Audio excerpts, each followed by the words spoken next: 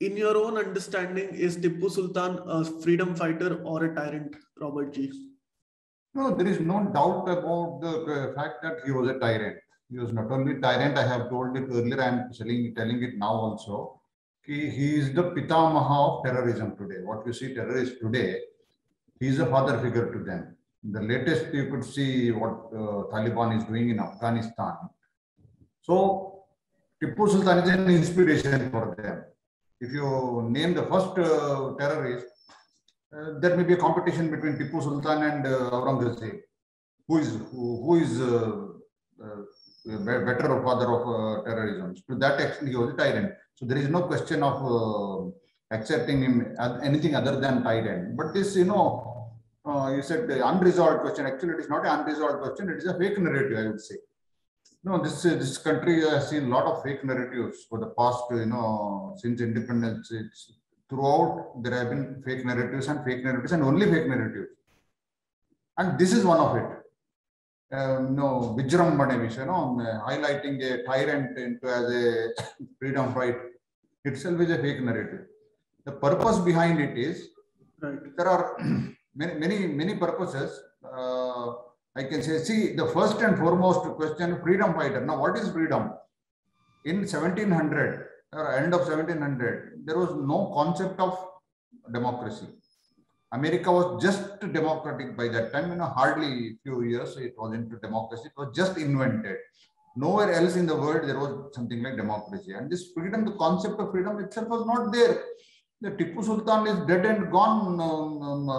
And after that, 50 years or 100 years after that, this concept of freedom struggle came. So naming him, creating him with this freedom struggle itself is the biggest order of fake narrative.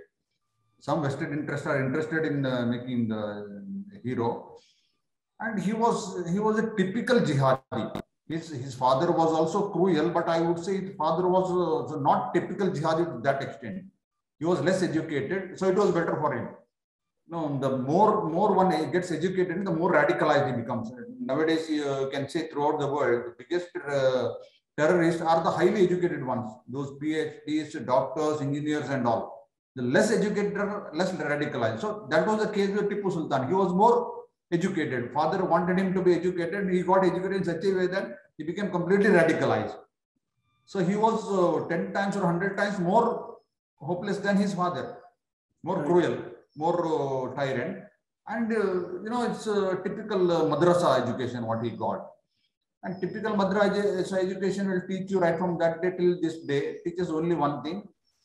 Those who don't believe in Allah are the enemies of Allah. They have to be killed. They have to be eliminated. They have to be destroyed. And that's what he did it. And whoever are highlighting him today are the vested interest. Maybe in a Congress is interested in highlighting him to some extent, maybe as a vote bank.